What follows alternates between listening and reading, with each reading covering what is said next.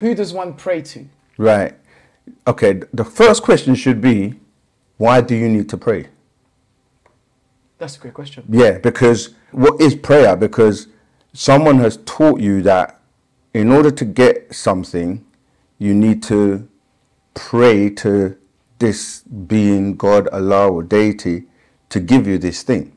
Yeah, which in fact is substitution. Yes. That aspects of prayer comes for substitution. I can't get by myself, therefore I'm going to ask another entity or a being that can give to me. Right. But that's then the conditioning. Yeah. Yeah, but ultimately, when you do get it, it's because of what you've done. Absolutely. You have to get it. You see, so it's kind of like misdirected power, because I can get a plate if I'm hungry, yeah, and put it down and say, I'm hungry, I'm starving, I ain't got no money, I need to eat.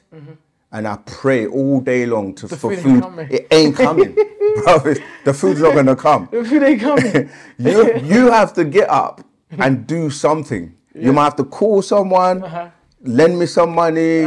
Work as a porter. Do something to get the money to go and buy the food, prepare it, cook it, or, you know, to put it on your plate to eat. So what it is people, and I always say this as well, English and the language is also a barrier. Because when you say pray, you can hear the word P-R-A-Y, but you can also hear P-R-E-Y. Mean someone's praying on you. Absolutely. Yeah, so you're giving your energy and your power and everything to somebody or something else to give you what you need. Absolutely. But you can do it for yourself. It's a substitution of your power in exchange for whatever desire or outcome you wish for. So to turn yourself into a prey is to submit. Yeah. So you're submitting to something greater. Hence the idea or the concept of God in this equation presented by all these religions as something to submit to in exchange for favors. Yes. Right. So I'm totally on the same page as you there. Yeah. I'm trying to open consideration for those that might not have done so for themselves. Yeah, I hear you.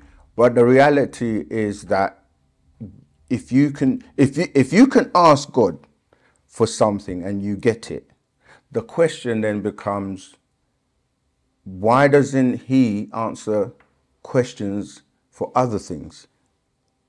Like, why doesn't he answer the questions of, let's get rid of all the crime in the world, all the poverty, all the hunger, all the rapes, murders, anything that we don't like on this planet. We don't co-sign. Yeah, we don't co-sign. Why can't we pray and say, get rid of that? Let's go. That's you know what I mean? Because these are the types of questions we have to ask. 100%. Because people will be like, even like mediums that have TV shows, and they bring people on the show to say, you're going to contact your grandma or someone that's passed away, and they're going to give you messages. And I'm like, if you can do that, if you really have the power to do that, can we not have a show where we contact God?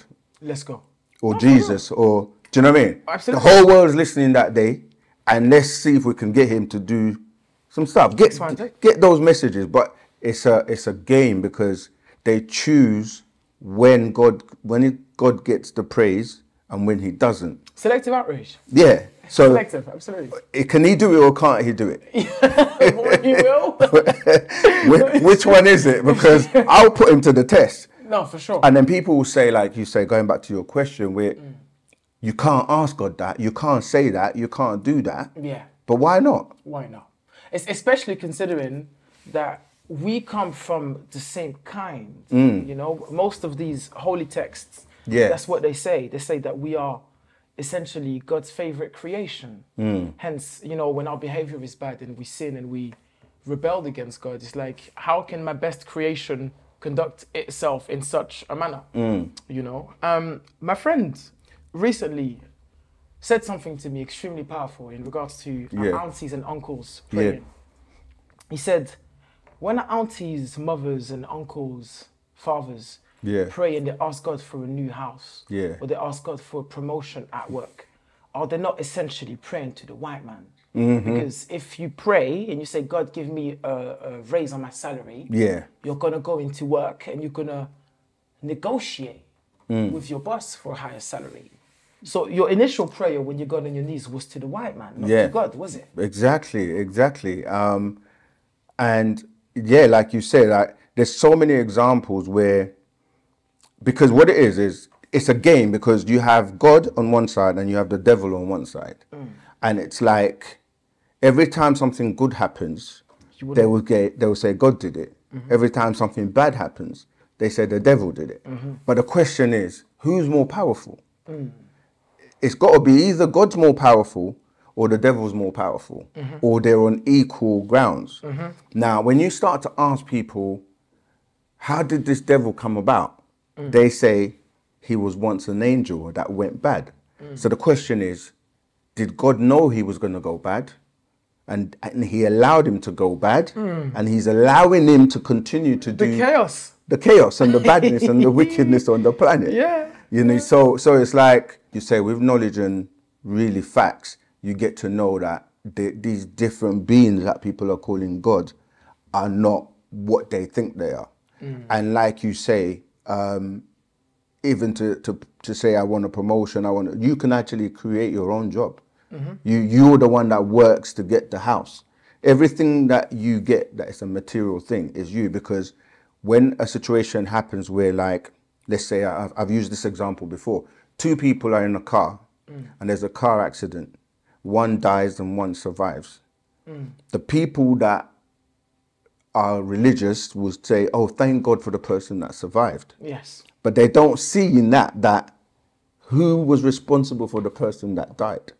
And if God could save both of them, why not? Why didn't he? Why didn't he? And then let's say even the one that survived was injured badly, and they take that person to the hospital, and the doctors and the nurses do the work of healing or mending him, putting him back together, and everyone comes and they thank God for it.